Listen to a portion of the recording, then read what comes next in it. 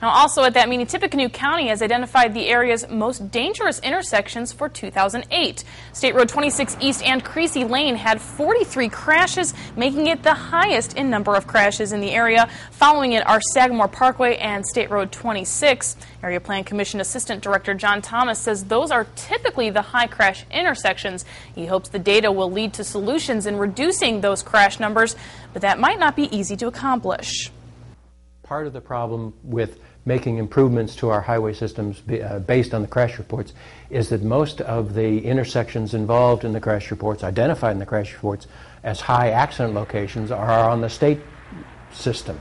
So the local engineers don't have a lot of intersections that they are solely responsible for.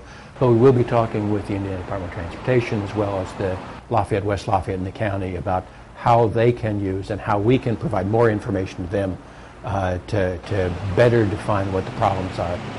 The report indicates 25 fewer crashes in 2008 compared to 2007 and 7 less fatal crashes as well. Kristen Crowley, News Channel 18.